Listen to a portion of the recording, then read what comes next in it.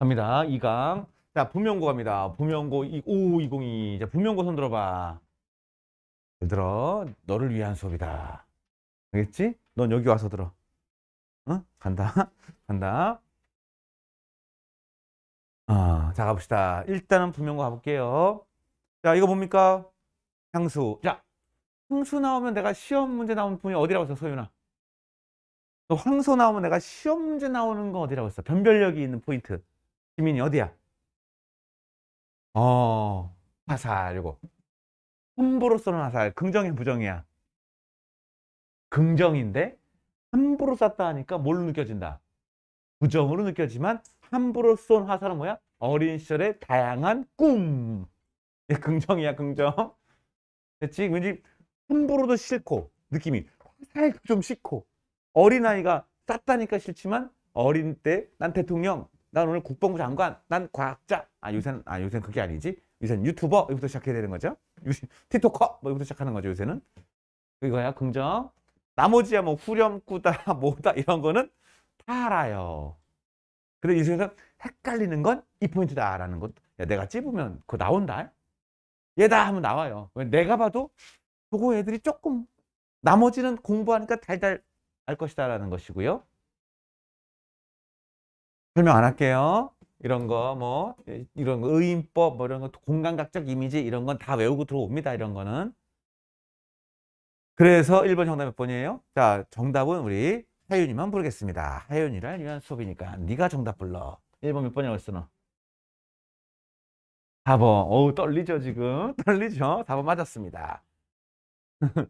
대조 아니죠? 대조 아니죠?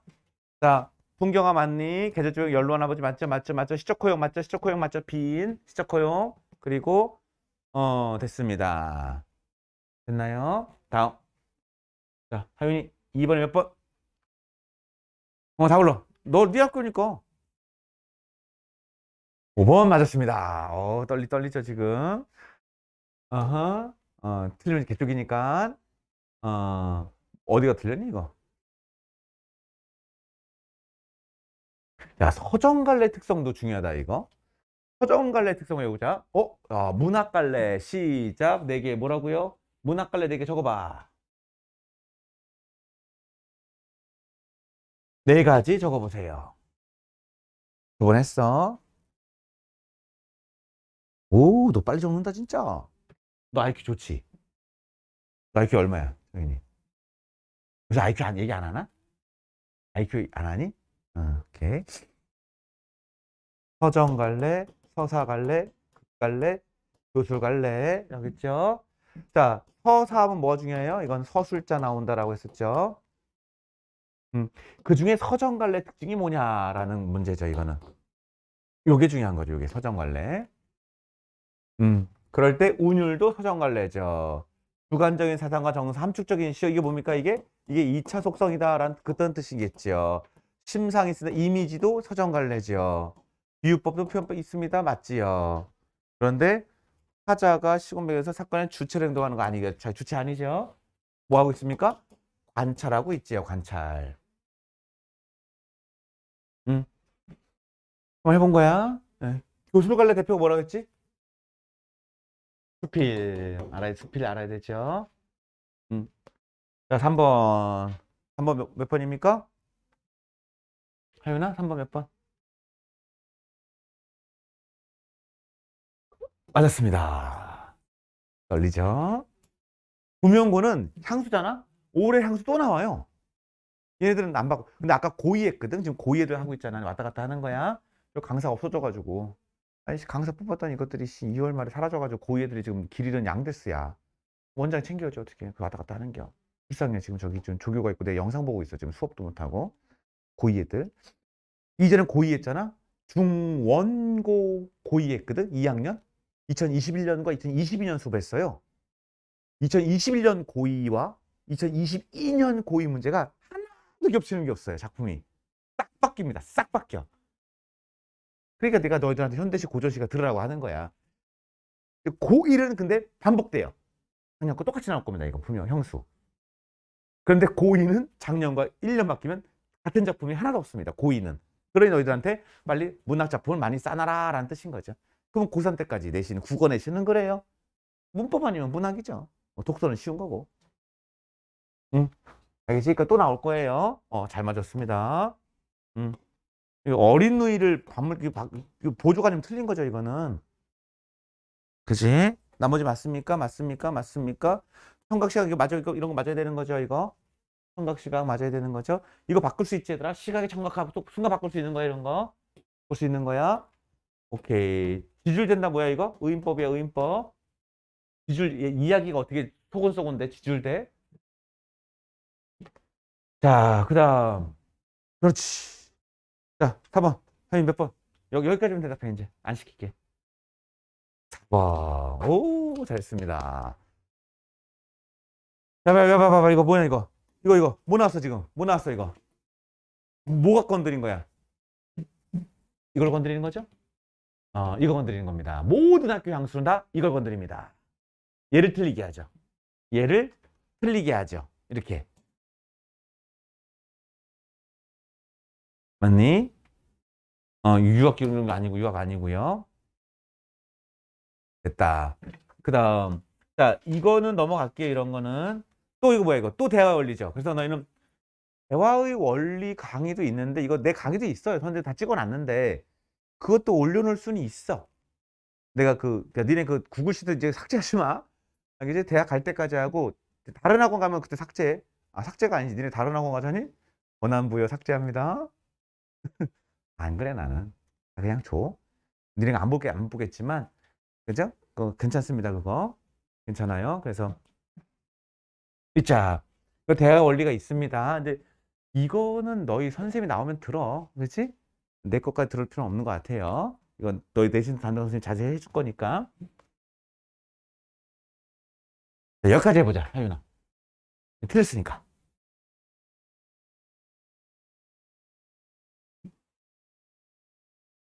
너 맞은 거야? 부어체, 뭐 이런 건 1번입니다. 오우씨, 다 맞는 거 아니야? 오늘 얘 몇 점 만나 보자, 한번. 자기네 학교니까. 6번에 1번. 음. 어?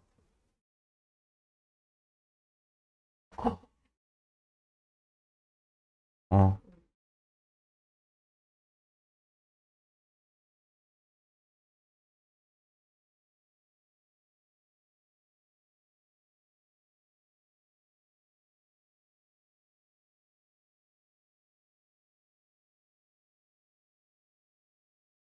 이게 아니잖아, 이거.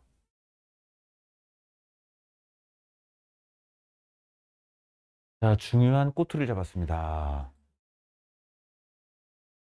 자, 이거 안 봐가지고 마이너스 3.6이 돼가지고 1등급 나올 아이가 2등급 되는 순간 네가 서울에 있는 스카이나 중경외시 갈 놈이 서울에 있는 건대나 숭실대 갈 수 있거나 아니면 이렇게 갑니다.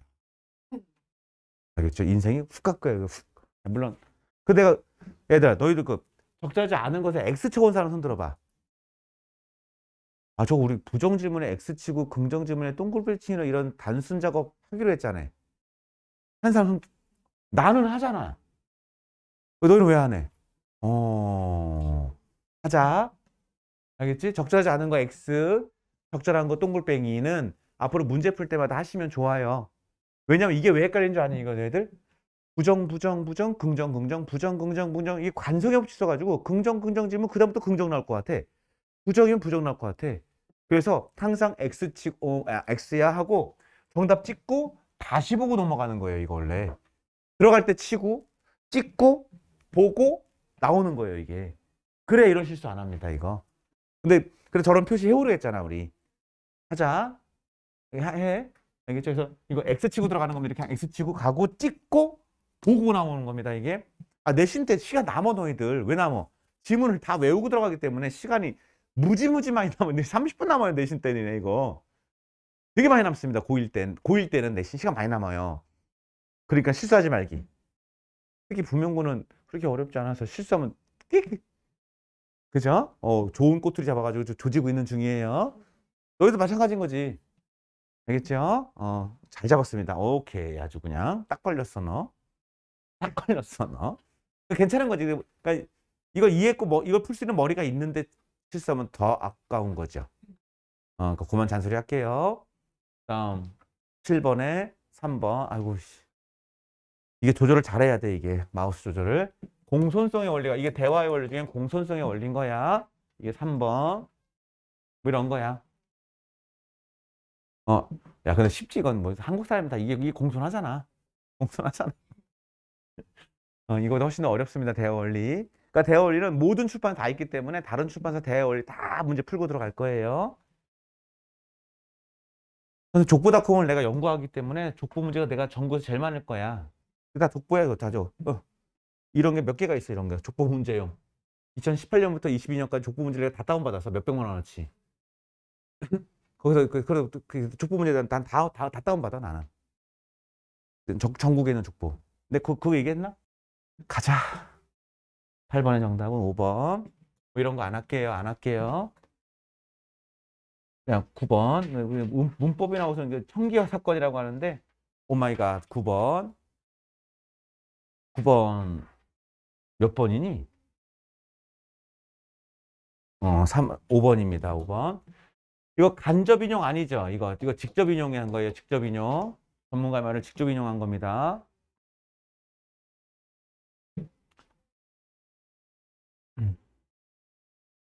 그러니까 여기 시각 자료 없죠? 시각 자료는 없는 거야. 그림이라든지 이미지는 없는 거예요. 그리고 여기에 전문가의 직접 인용 말은 어디 있니? 이거. 말씀하셨다. 페인트 이거는 뭐야, 이거는? 이거 있고 이거 있기 때문에 이거 직접 인용이에요. 직접 인용. 간접 인용 아닙니다. 그래서 틀린 거예요. 니은이. 근데 이거 왜 넘어가냐면 이건 성기와는 걸리는 학교만 딱 걸리는 거야. 부명고 뭐 천재 비상환이야 어디야? 부명고? 천재박이지? 천재박만 걸리는 거라서 나머지 애들 안 걸리는 거라서 넘어가는 거예요. 이게 다 공통은 아니라서. 10번의 정답은 2번. 그래도 우리가 수능형을 준비한다고 하면 다 풀 줄 알아야 되는 거죠. 11번에 2번. 다 맞죠, 지금? 자, 12번의 정답은 2번. 답 맞춰 넘어갈게요. 자, 허생전은 좀 많이 알아야 될 부분이 있습니다. 허생전은 좀 알아야 되는데 연락이네요. 그러니까 이게 아무리 길어도 허생전이 천재박에 나온다 하면은 이 허생전 문제 한 몇백 문제 풀고 들어가니까 이 지문을 안 읽어요, 그냥. 바로 문제 가기 때문에 시간이 남다는 뜻인 거야. 허생전이 나올 줄 알았으니까. 그건 고1 때까지. 난 뭐가 나올지 예측하고 있다? 고1 때까지. 근데 어려운 학교는 거기에 이제 연계를 막 붙이는데 지금 봐봐. 부명고 연계 있어 없어? 정말 순수한 학교죠. 작년이야, 작년. 순수하게 낸다는 것만 딱딱 내고 있는. 이게 옛날 버전입니다. 요새는 어떻게? 거기에다가 막 연계 붙이고 막 시 붙이고 막. 그러니까 우리는 이런 것도 풀고 또 어려운 것도 풀고 하는 거죠. 그러니까 너는 하윤이는 어려운 거 풀어서 부명고로 들어가면 무조건 100점 맞아야 되는 거예요. 적절하지 않은. 너 X 안 치면 네 얼굴에 X 칠 거야? X 칠 거야, 얼굴에다가? 그건 부명고의 스타일입니다, 이게 지금. 그래서 부명고는 공부하면 100점이냐 아니냐의 문제인 거예요, 이거는. 자, 13번의 정답은 2번. A에서 보이는데, 얘들아, 이거 뭔지 알죠? 도산 12곡. 고인도 나 못 보고 나도 고인 못 배, 고인을 못 배워도 가던 길이 무슨 길이야, 얘들아? 학문하는 길 있으니 가던 길 앞에 있거는 아니 가고 어떻고 왔으니까 이왕이 학문하던 선배들의 길을 가고 같이 따라가고 싶다라는 거죠. 이 고인돌 아니야, 이거? 옛날 선배님들인 거야. 고인도 날 못 배고 나도 고인 못 배지. 죽었으니까. 하지만 고인들의 선배들이 가던 학문의 길이 앞에 있으니 나도 그 뜻을 따라서. 그러니까 이왕이 생각하는 누구가 이거? 공자, 맹자, 주자, 주의. 그런 애들 얘기하는 거야. 그 길을 나도 가고 있다라는 것입니다. 이게 2번이고요. 자, 뭐 요런 정도는 뭐 시조 많이 해봤으니까 고전시가 있으니까 되는 거고요. 아, 우리 고2 애들은 왜 이렇게 하네, 숙제를. 됐어. 자, 버리는 2번. 그러니까 허생전이니까 그냥 넘어가도 돼요. 15번에 4번. 야, 이거 어려울 수 있다. 이거 15번에 4번. 허생은 장사를 하기 위해 돈을 빌린 일에 대해 변씨 앞에서 부끄럽다고 하는 것으로 봐 산원공산의 계급의식을 지닌 인물이 맞는 거죠. 그러니까 아직까지 허생은 산원공산의 계급의식이 있는 인물인 거예요.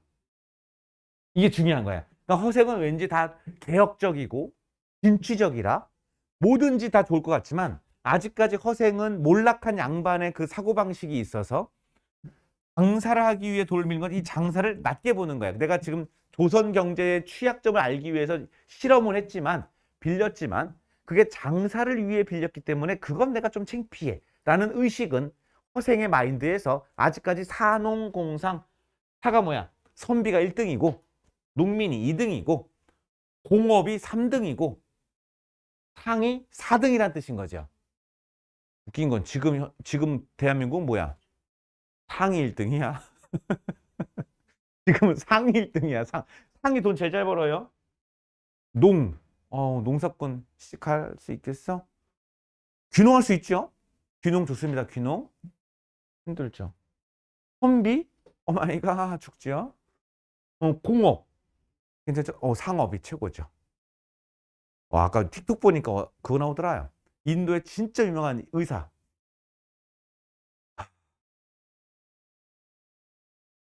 그 인도에서 정말 공부 잘했던 의사가 인터뷰를 하는데 오늘 아침에 본 영화에 틱톡. 근데 그 인도에서 의사 됐다라는 건 공부 천재적으로 잘했다는 뜻인 거죠. 인도에서 모든 주어진 거 다 공부했지만 자기 후회한대. 공부해서 의대를 가가지고 미국 가서 정말 유명한 의사가 됐는데 자기는 바보 같은 짓을 했대. 내가 왜 사업을 안 했을까? 지금 전 세계 부자 나 누구다?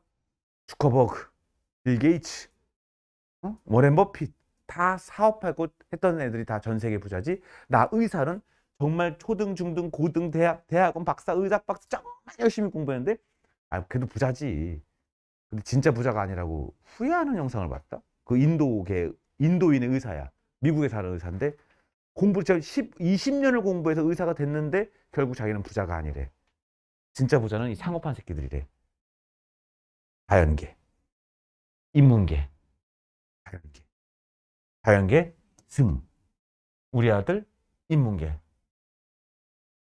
우리 아들 인문계. 된다. 뭐 그런 얘기인 거야.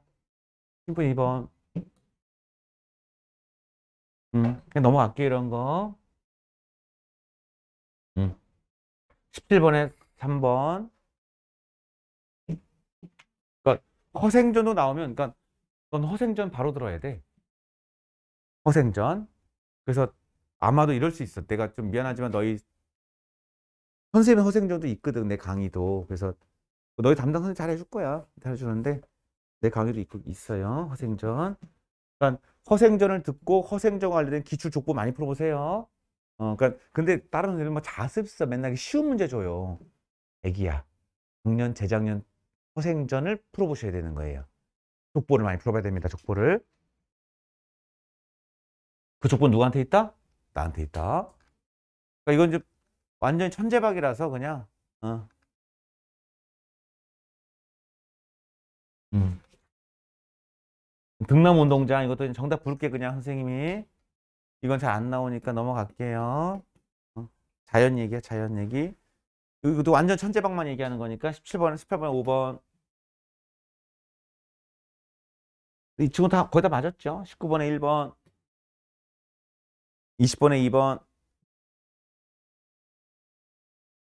오, 야 21번 얘 이거 틀렸다 이거. 자 하윤 몇 번?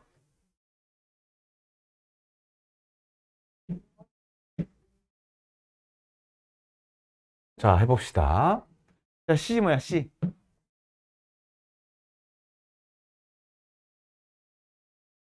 C가 뭐야?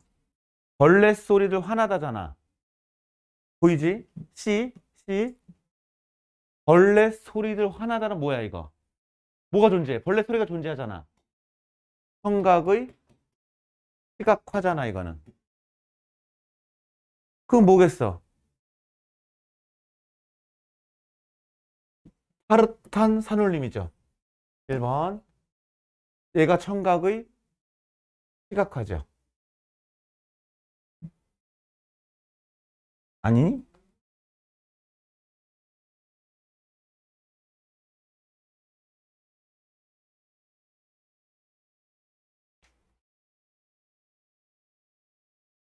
몇 번 찍었어, 너?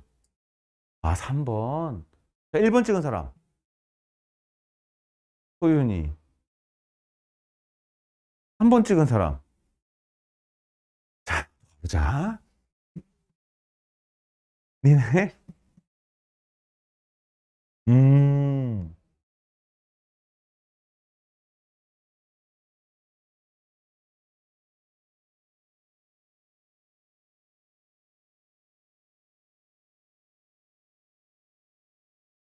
야. 일단, 산울림인데, 이게 파릇파릇, 이거 시각이에요, 이거. 파릇파릇한 모습인 거야. 어떻게 산울림이 파릇하겠어? 그러니까 이게 청각의 시각화야. 자, 또 하나. 틀렸지? 자, 가보자. 잘 들으세요? 하나부터는 쟤네들 걱정돼요. 불쌍한 애들, 고2 애들. 어떡해. 아니, 고대 국교과 나온 애 주기로 선생님 박아놨어요. 자, 간다. 너네 내가 공감각적 이미지 하면 뭘 의심하라고 했지?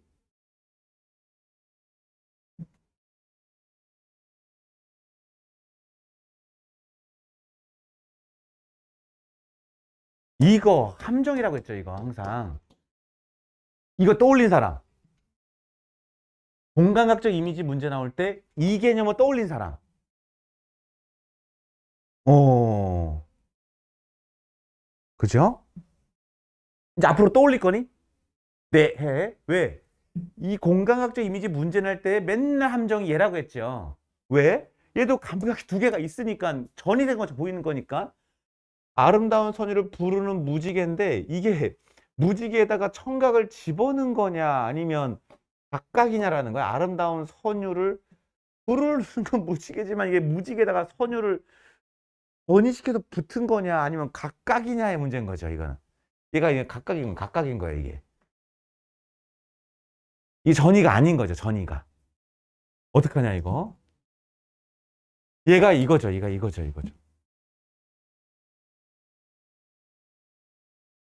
선율을 부르는 무지개다. 그러니까 무지개에다가 아름다운 선율이 아이씨 공감각이야 복각감각이야 저거. 어. 아름다운 선 이거는 청각 얘는 시각이 각각 따로따로 있다는 뜻인 겁니다. 붙인 게 아닌 거예요. 그냥 청각이 아름다운 선율이 느껴지는 무지개다. 와. 어떻게 보면 무지개의 아름다운 선율을 전이시킨 거 아니에요? 아니면 선율이 청각이 있고 무지개 시각이 있어. 그럼 복각감각이고. 네, 정답 1번입니다. 1번. 청각. 파릇한 산울림. 이건 산울림에다가 시각을 더 덮여 쓴 거고 얘는 각각 이렇게 들어가는 거예요. 그리고 이 부르는 뭐 이물질 꼈잖아 이게 지금. 다른 건 다 푸른 종소리 다 이렇게 붙어 있어요 다 이렇게. 얘는 각각 이런 뜻인 거야. 자 여기서 중요한 거 뭐라고요? 자 시작. 심상이면은 여기서 뭐 시각 청각도 물어볼 수 있겠지만 공감각적 이미지일 것이고 공감각적 이미지 할 때는 이게 시각의 청각하냐 청각의 시각하냐 그 순서 조심하는 건 1번. 두 번째는 복합감각과 헷갈릴 수 있다. 함정을 복합감각 줄 수 있다 생각하고 좀 풀어주면 좋겠다라는 생각이 듭니다. 됐죠? 자, 저 얘기는 모든 학교 고1 아이들한테 다 적용되는 얘기인 거야, 이거는. 내가 시험을 낸다고 하더라도 이걸로 무조건 함정 팝니다. 근데 이제 유사한 게 이게 지금 아름다운 선율을 부르는 무지개가 뜨네.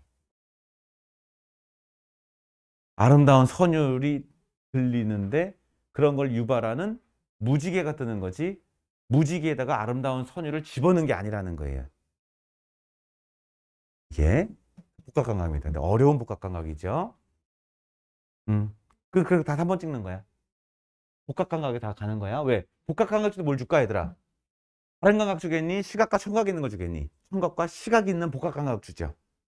다른 감각을 안 주죠. 똑같은 감각 주는 거죠. 그러니까 헷갈리는 거야. 공감각이랑. 중요한 얘기 했다. 그러니까 족보 보면서 틀리는 건 이 친구도 틀리고 싶어서 틀린 건 아니겠죠. 이 선배도. 뭔가 배웠지만 뭔가 함정에서 걸리는 거를 우리는 미리 경험하는 거죠. 우리 선배가 틀린 함정을 경험하는 거야. 그게. 22번, 3번. 24번에 3번. 됐습니까? 23번에 4번. 등나무라서 얘기한 거야, 그냥. 끝. 됐습니다. 여기까지 부명고. 끝. 그래서 등나무를 왜 안 해줘요? 할 수 있겠지만, 선생님이 지금 그런 건 아닌 거겠죠, 지금. 4번. 됐습니까? 자, 채점합니다. 채점. 마칠게요. 뭐? 24번에 3번.